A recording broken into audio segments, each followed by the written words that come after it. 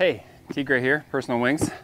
We got this free cordless polisher from SAKER, and it is a DC 12 volt, 2000 milliamp hour rechargeable battery. They say it's a quality polisher, has 6 gears, so 1 to 6 levels for various waxes, sealants, and glazes. Supposedly easy installation, switch button, 145 millimeter sticky disc, and it comes with a small kit of accessories. Not as many as I saw on Amazon. This goes for $100 with a lot more pads and things that come with it. There's another competitor that has a slightly different design and ergonomics on the handle, and that goes for about $112 currently as of the filming of this video. So let's do an unboxing. So what we got, little pouch. So I totally misread what this was. I thought it was a pouch. There is a pouch, but this is actually your buffing apron. Comes with it, very chintzy, cheap, so don't expect it to last very long, but it'll protect some of your body parts from splashing. Nice. I probably want more of a battery than this thing though. Instruction manual, a sample 2000 grit sandpaper. Then you got a little faux sheepskin with the loop on the back for the hook. And then you got a dimpled pad for polishing. You got a flat polishing pad. What else we got in here? We got some little bonnets for polishing. Then we got a battery, 2000 milliamp hours. Says to charge it before using. It will generate heat. Make sure it cools down about 15 minutes before charging it. Please switch the power button off before inserting battery. Please adjust speed to 1 to 2 before using. And please do not immerse the polisher in liquid. Shall do. Got the charger, and so Rich is having the darndest of times getting the battery out. Had it out. We were trying to figure out, he did have it out once, I will give him that. I did see that he pulled it out, but then he like clicked it in. Guess it went in there pretty good. Yeah, it's in there pretty good. This is truth in advertising. They're just new, so it's hard to push in there. So there we go. If you do have a problem, the way I figured that out, see how they go in there tight, which is good because you don't want anything to come out easy. But if you push it on both sides, from this side, and then it pulls out easier. Yeah. So that's easier. We're trying to find where you actually plug in the charger. There it is. Aha! On the battery itself. On the battery. That's where you have to plug it in right there. There's no external, which is kind of neat because if you have extra batteries, you can plug this one in here, do all your work, keep another battery out and charge it, so you don't have to always charge through the handle, which would mean you couldn't use the polisher while your battery is being charged. So we're going to charge that puppy up, and we're going to try it out on our airplane. The device itself, let's check this out. Again, we're not being paid for this. It's just a sample that they sent us because they liked our Nuvite polishing videos. So it looks like a Makita, right? It's Makita colors and everything. I'm a Makita guy myself. Switch. You got the variable speeds right there on the side. Has that nice kind of like rubberish little horn right there too. And I assume the handle is kind of an extension of this. The ergonomics for where this button are, I can see being kind of annoying over time. Just a little rough compared to the rubberiness of that. The heft is good, feels nice. We'll have to see what it's like once we charge it. So yeah, there's a SAKER polisher that's cordless.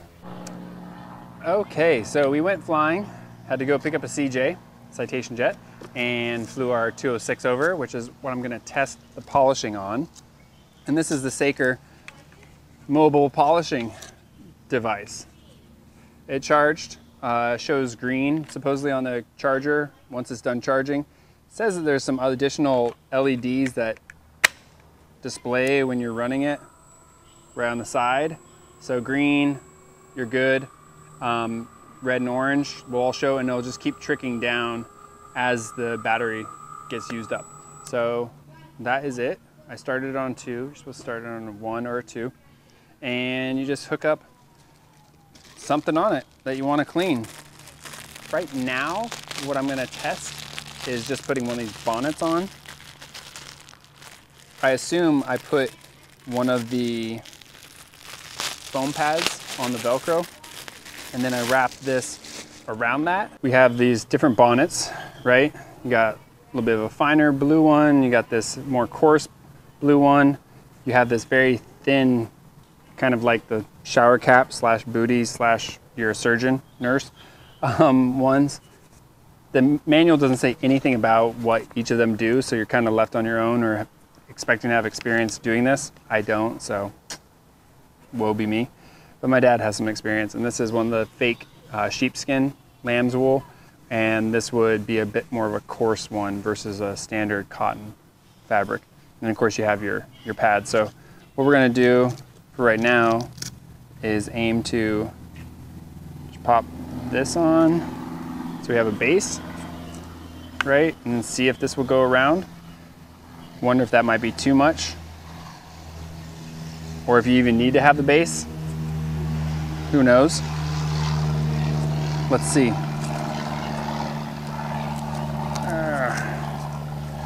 I'll stand back.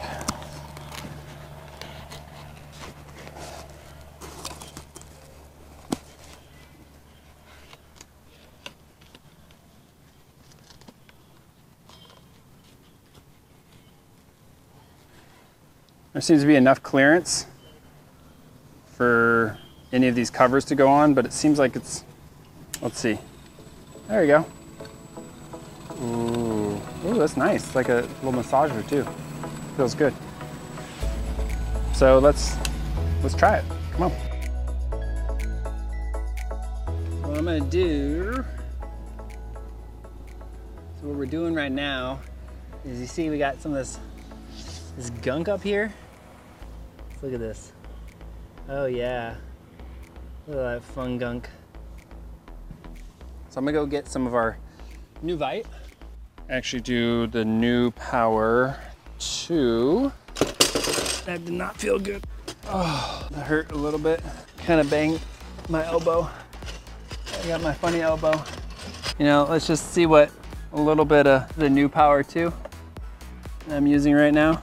So I'm just gonna splooge a little bit onto this rag. Got some on the rag. And let's try like right around here, right? So we got some rivets and stuff, which are kind of a pain in the ass with the rags we found out. Stuff does a pretty darn good job just on its own. So like there's that, and then if I take a clean rag in there, coming back in, that's how that looks. Which looks great. You know, outside of like they even, depending on the rivets, you know, these are painted over rivets. They don't have like the hard edge. A lot of these have more of a indent. These ones are the ones that have the really sharp drop off right at the edge of the rivet. And so it's really hard, and you still pick up that dirt layer. So we'll drop that rag there. Let's grab our little device. Oh, it's so bright. That is probably way too damn much. This is gonna be fun. This is probably gonna fling all over me. It's gonna be awesome. Cannot wait. So what I'm gonna do is I'm gonna dabble around. There we go. That way it's at least spread out a little bit more. Kick it on. Let's roll that knob up.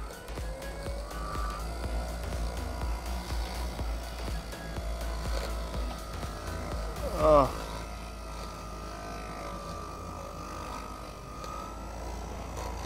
So I'm trying not to push too hard. Oh my gosh, my eyeballs. I don't know if it's the fumes from the Nuvite, exhaustion, the bright ass sun, or little micro dots of NuPower getting into my eyeball. But my eye is definitely rubbing around. All right, so not sure if this is the best option approach of using the NuPower like that. So let's stop that, okay? Now, a tricky thing is there's no, like how am I supposed to put this down, right? If I put it down upside down, well, it's really rocky and rolly. There's no super flat spot on it because the ergonomics to make it feel good in your hand. And this is rounded, so then it just kind of rocks. I can't put it on the side because then I'm gonna be putting this onto dirt and stuff, so I can't stand it up because it's gonna flop forward. So really, it's kind of an awkward, I don't like that feature of it. That's frustrating. Yeah, so I have to like carefully balance it and hope I don't knock it. All right, now that I've polished it, let's see if we take a clean spot and see what happens when I wipe. Looks like it, you know, I went back over my original spot. Oh my gosh, this blinding sun is just amazing. You know, if I come through with the rag, it's kind of a nice way to do it. Come through, clean it off.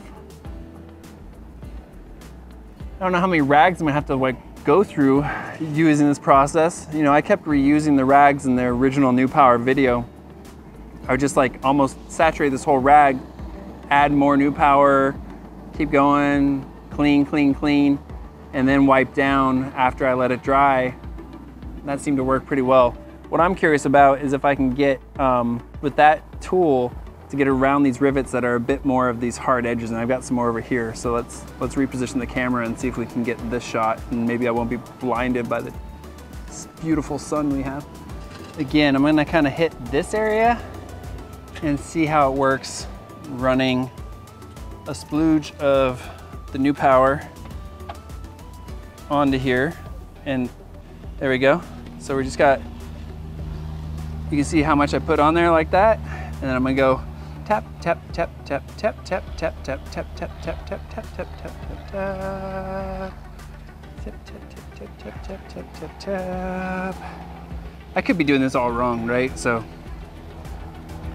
just kind of experimenting right now.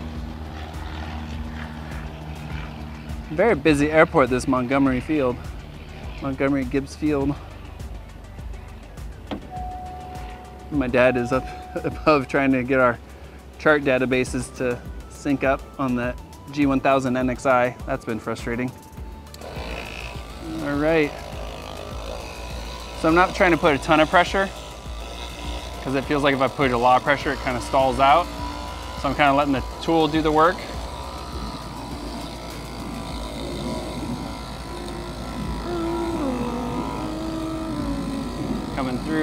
Coming through. See, in some ways I just feel like I'm smearing the muck everywhere. So I'm really just trying to hit the spots I already put polish on.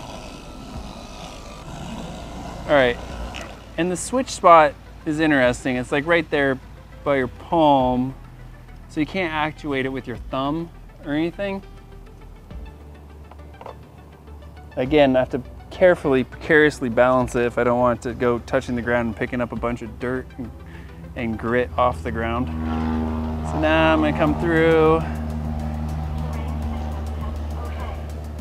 I mean, in terms of it helping kind of like not make me have to sit there, rub and swirl back and forth, this is pretty nice. Again, I don't think it solves, well, yeah, you still, the rivets that are super indented, that don't have a gentle valley of the paint, you still have the issue. You still like you're gonna need a toothbrush or sit there on each one with your fingernail, or come up with some little tool that you could put around fabric, like maybe even like a pen, a Bic pen, or a fat, wide, like a wider aperture ballpoint shell. You could put that and just go doo-doo, doo-doo, doo-doo, and hit all of them like that. A little tedious. But I know one thing, this NuPower is just incredible. Like how well it works to take away the gunk on your bird. It's really impressive. It's a very incredible product. Not sure what's in it, but definitely makes it a prettier aircraft when you do this and clean up. And we have the oil separator, which helps reduce the amount of the blowing out of the oil that comes out onto this, onto the underbelly. But yeah, I mean, all in all, looks quite nice. I like. Got some interesting things I don't remember seeing before in terms of gunk. So those spots, I would just manually hand hit with the NuPower. So I'm just applying it straight to those zones. There we go, that's taking it right off. So I'll take it off right there. Yeah, overall, seems like a useful tool for this approach to at least pre-clean, kind of rub and shmee up all the gunk that's happening on the aircraft. So let's kick it around. Let's do this zone.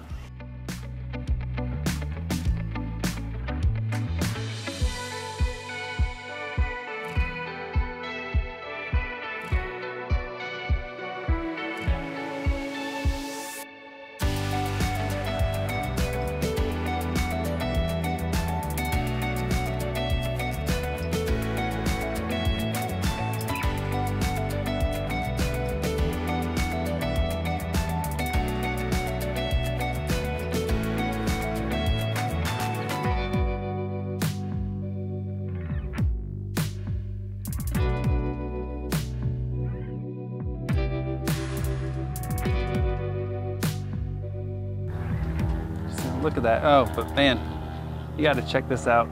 So this is that gunk stuff. There you go. See that? That we got to get cleaned up. So right now I'm just gonna wipe away at least what we've already hit with the cordless polisher. And then I'm gonna come back with some NuPower right on top of that NuPaw. I'm gonna take that right onto our spot, and then I'm gonna just hit it with a substantial dose of it, and it almost immediately starts lifting. So nice, definitely rewarding. Another benefit of the NuPaw is it just shows up so readily where it needs a second pass. Definitely not guessing. It's like, yep, that looks amazing. Oh, that looks like it needs some work. Dope. So yeah, this is how it's looking.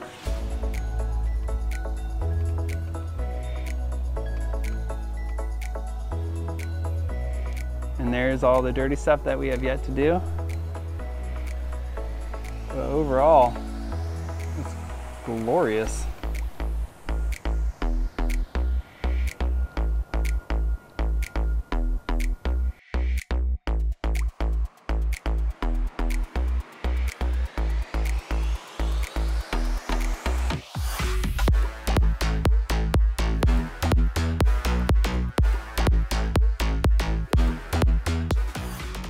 So this is the SAKER orbital, random orbital polisher, cordless, handheld.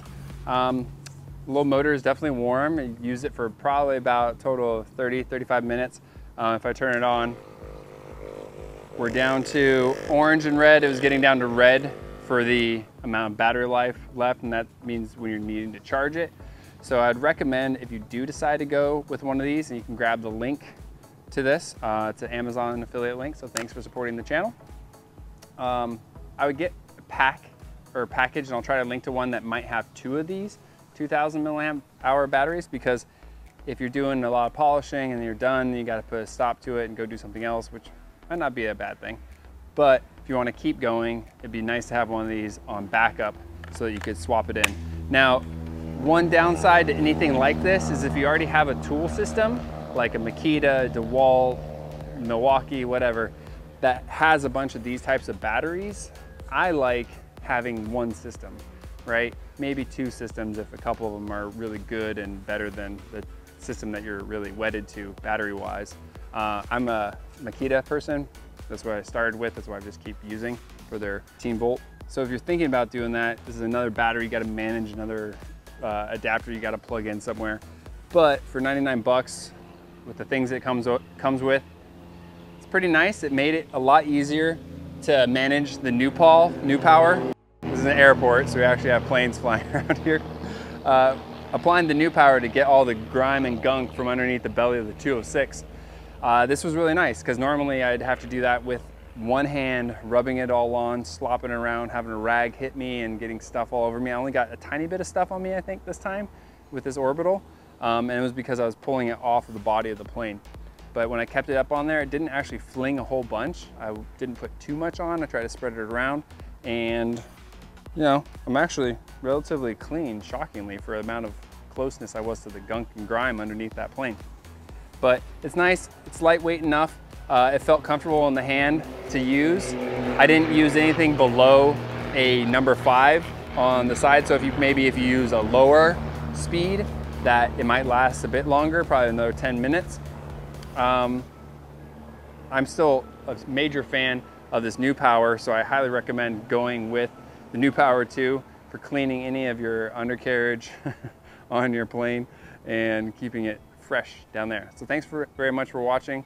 Definitely check out the link to the SAKER random orbital buffer polisher cordless. And thanks for subscribing and watching these videos. Have a great day.